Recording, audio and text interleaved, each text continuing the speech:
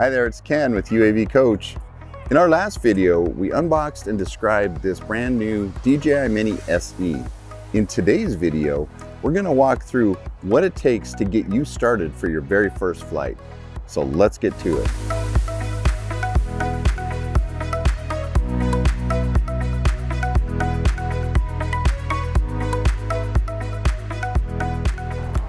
One of the first things you want to do is make a checklist to ensure that you don't forget something.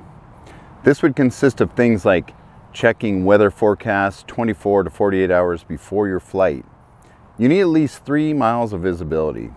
You need clouds no lower than 500 feet above your drone, and wind speed and gusts within operating range of your drone.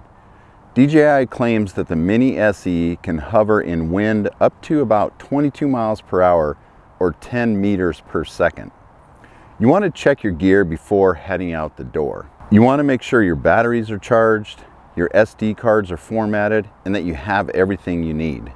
Then you want to check airspace requirements. Even as a recreational drone pilot, you have to abide by FAA airspace rules and regulations.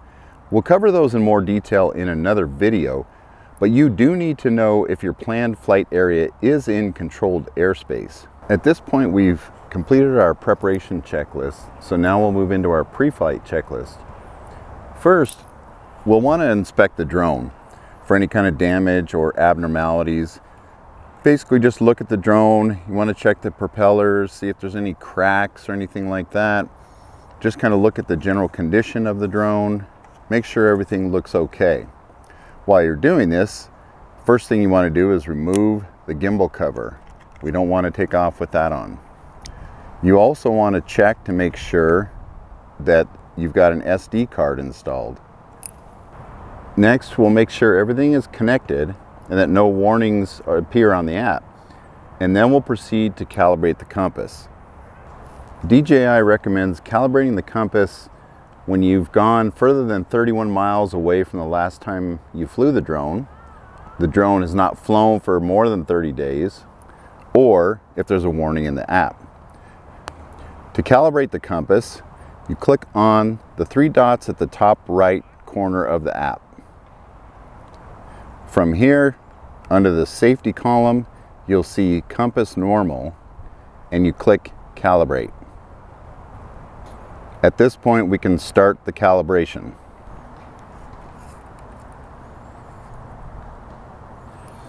Now the calibration is complete. Before takeoff, we'll quickly discuss joystick movement. The left joystick controls your thrust or throttle by moving forward or up and back or down. That moves the drone up, brings the drone down. The left joystick also controls yaw, which rotates the drone in place while in flight. If you move the joystick to the left, the drone rotates to the left. Go to the right, rotates right. The right joystick controls pitch and roll. Pitch is forward and back. The drone moves forward or the drone moves back. And it also controls roll, which is moving the drone to the side, either way, left or right. That moves the drone to the left side, moves the drone to the right side. To take off, you have 2 options, manual and automatic. To take off manually, you first have to start the motors. And to do that, you move both joysticks down and in, like so. Take off. That starts the motors. Now to take off, you simply apply thrust upwards. The home point has been updated. Please check it on the map.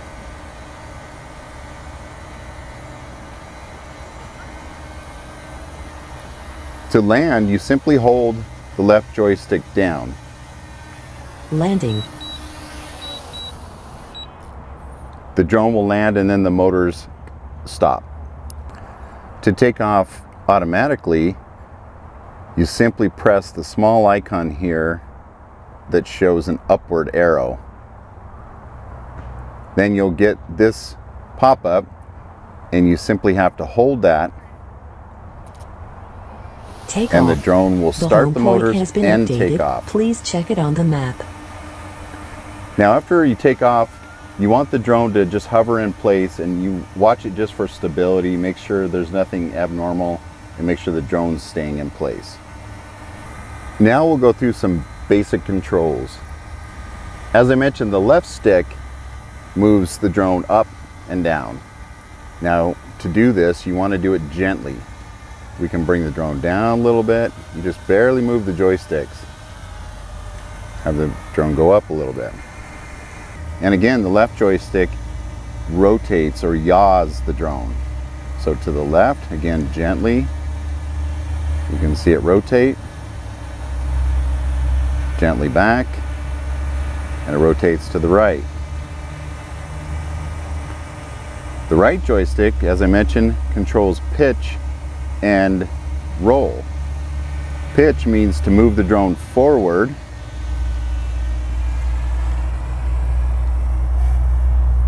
Or back.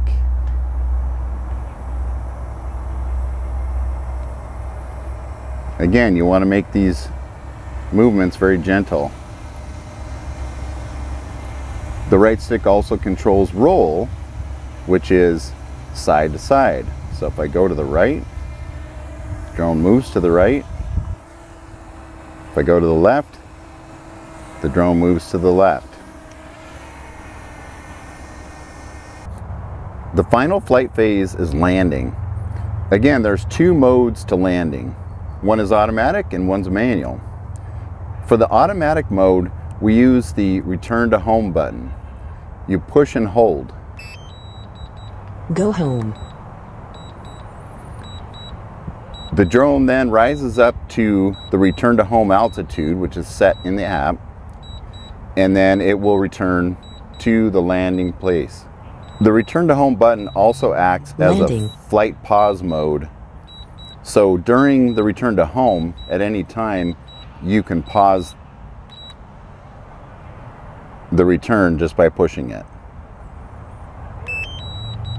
Landing. Then you can reactivate it.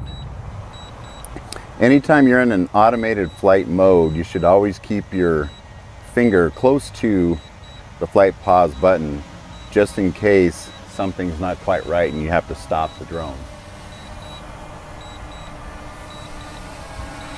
The landing accuracy is not perfect on these either, so you have to kind of watch when it gets ready to land, and you may need to pause. Now we'll go over the manual mode, which is simply to bring the drone down with the left joystick. A secret here is to move the camera straight down, and then you just move the drone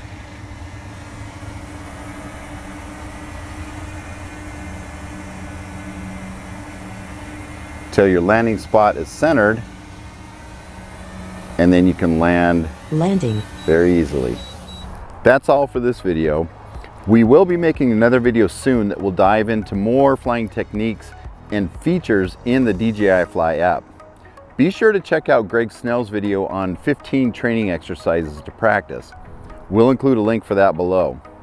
From all of us here at UAV Coach, we wish you blue skies and safe flying. We'll see you next time.